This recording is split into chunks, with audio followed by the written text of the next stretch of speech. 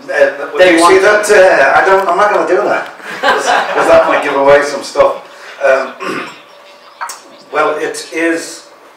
I think it's probably. It's fair to say. So far, this is the first season that I've worked on that I have worked outside of Northern Ireland, which 80% of the filming takes place. So it was really nice to get away from the rain and the cold for a change, and it was beautiful weather when we were here, so it was really cool. The one unusual aspect I suppose I can't talk about is the Spanish fans. Oh my God. We're interested. Yeah, I have never experienced the level of interest in anything that I've been involved in as I have the passion of the fans in Spain. And that may sound like, oh yeah, he's in Spain, he's just saying that. He says that in every country. No! This is definitely very, very different here.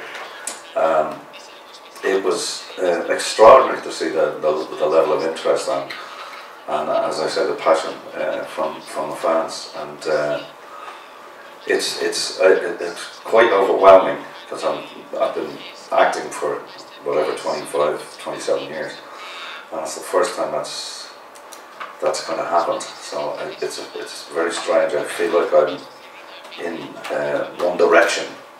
It's very weird, but it warms the heart because of the level of interest. So that was really cool.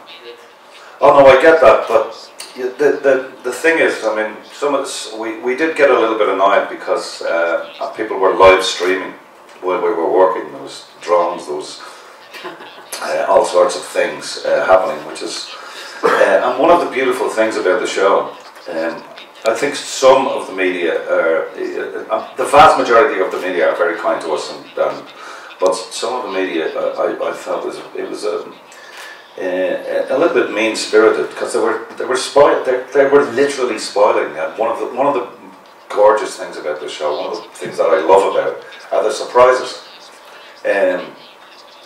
You've only to look at the reactions to the Red Wedding when nobody knew that was coming, and the Purple Wedding, and Ned Stark's execution, and all sorts of stuff. I mean, those are the moments that are amazing as a viewer if you watch, because you don't expect them. You're completely taken aback, and it's one of the most wonderful things.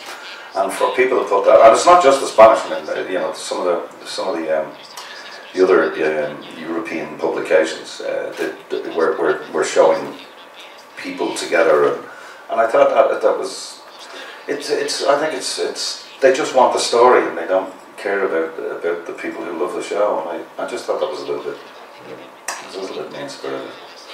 But I suppose they've got a job to do, and they care more about ratings than they do about enjoyment. But that's, you know, what do you do? Free country, as they say. But you kind of look, you always look, when you're looking at the show, you always kind of say, oh, you know, you see a wonderful scene, beautifully acted, and you kind of go, oh man, I wish I'd have done that, because the writing is so good on this. But I must admit, for the 3 or 4 seasons, and actually probably close to the 3, Tywin Lannister, which was Charles Dance, you know, Tyrion's and Cersei and Jaime's father. I must admit, I am a big fan of Charles Dance anyway, but I just thought he played it just so good. He was completely perfect. He was an extraordinary worker. And the other thing I like about it, in reference to that, is that there are no stars. The star of our show is the show, is the story. It's this wonderful canvas of this extraordinary fantasy world. And I think if they would have had very famous movie stars in it, then it would have unbalanced the show. It would have made it more difficult to immerse yourself in it, to lose yourself. So I think it's brilliantly cast. Nina Gold and Robert have done a remarkable job of casting this. They've used people who, to a large extent, their history is theatre, so they're used to long scenes and dramatic stuff, and there's as I said, there's no movie stars in the show, just actors, and it's really cool. It's really good. No, I don't think so. It was. I mean, it was always going to happen. That we were. I mean, from the get-go, because I think he started more than 20 years ago writing the books, and obviously what we have to condense these huge books with the portions of it that are visual, as well as the drama and the interaction with the characters. What actually happened when we were overtaking the books, I don't know if you know this, David and Dan went to the guys who produce the show and write the vast majority of it. They went to Santa Fe in New Mexico, where George lives, and they basically stayed there for a week, and he rolled out the story. So they know exactly what's coming, or the main points. And George still has, I think he's almost finished the 6th book. And he should have, he's in a lot of trouble because he was supposed to get it out last year and he didn't. So, and then he's to start the last book. So, I've no idea when the 6th book is going to be published. But I think they're two different experiences. It's you know, there's usually there's people who love the books who say, oh, the show is nowhere, you know, the TV or the movie, whatever it may be, it's nowhere near as good as the books. But I think in particularly in our show, David and Dan are such huge fans of the books. They have to be. They've lived with them for 10 years. They've moved their lives to complete this story on television. So there's nobody on the planet more you know, have not only sacrificed but gained from these beautiful stories than David and Dan. So there's a huge amount of respect from the people who love the books, because they see David and Dan as fellow lovers of the book and are doing their absolute best to be honourable to George or Martin's work, and I think I think it shows on the screen. Yes, they are. Yeah. I think they're, and especially because the characters kind of got bigger and bigger as the show has gone on, which I'm obviously very happy about too. Yes, I do have a couple of sneaky friends who will, as we're out having a drink, they go, so tell us about those scenes you were doing and I go, nah, you need to try harder than that.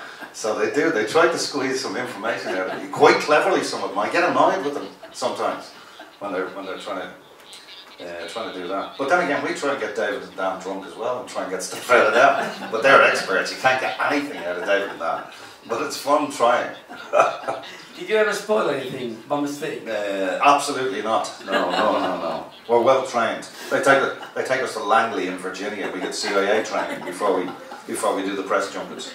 And they beat us with sticks and all, so we won't beat. Waterboarding as well? Oh, absolutely. Love that waterboarding. I'm sorry, I can't answer that question. I don't know who you're talking about. I tried. She's a wonderful actress. That girl was so cool. Like the first day that we came in, when she came in last season, I think, was that the season before? I can't remember. They run into one. And I remember the first day that we filmed together, when we were rehearsing together, and myself, Kit, and Sophie, when we're asking for the men, and she says, well, I'll give you 64 men, which is a great moment, I think. And but when we sat with her and we came in the day before with the director, before we filmed, to give her a little chance, because she's very young. And we walked in, the three of us were there with our little sides or pieces of paper for, you know, even laying our lines we made for the following day. And she was sitting behind the table. You've seen this scene. And sitting behind the table, and she was just like, perfect. No book, no nothing. We just looked at each other and went, she's making us look like amateurs. She was so good. And she's absolutely brilliant. She's a joy to work with, and a really lovely girl as well. I don't know how they do it, but they produce these magnificent actors and young people in front of us, and they're really lovely as well. Well, there's a couple of people who have asked me how I'd like to die, which that's a bit presumptuous. Maybe I won't die. But when they've asked me how I'd like to die, my standard answer is of old age. So there's some, we spend time when we're sitting waiting on cameras to move, we sit down and go, okay, what do you think's going to happen? And we do, we have those conversations that people have on their sofa at home. We have those conversations on set in costume, which is very strange. There's all sorts of theories. And you find out very quickly who the actors who are the most insane when they start speculating, and you look at them going, "You out of your mind? How could it be that?" And you come up with your reasons and stuff. But we have exactly the same fun. I mean, I've obviously seen all the scripts for the season we're shooting now, but I mean I've no idea what's coming. They're not finished. They can't be.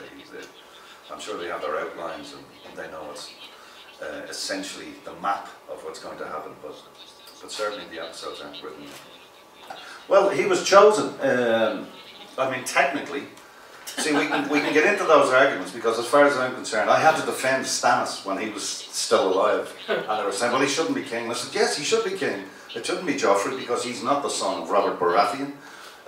So the next in line, so legally or monarchically, if that's a word." It should have been Stannis that was second. But I was sitting in bars having arguments with people saying, "Please, Stannis, of course it's Stannis, I'm doing this." No, I need to switch off. I defend him on and off the screen. Technically, of course, Jon Snow is a bastard and shouldn't be entitled to be there. However, some people would say that about Trump. He shouldn't be there either. He wasn't a public figure, but he is. Be careful, Liam. Yes, of course. He's treading on dangerous ground.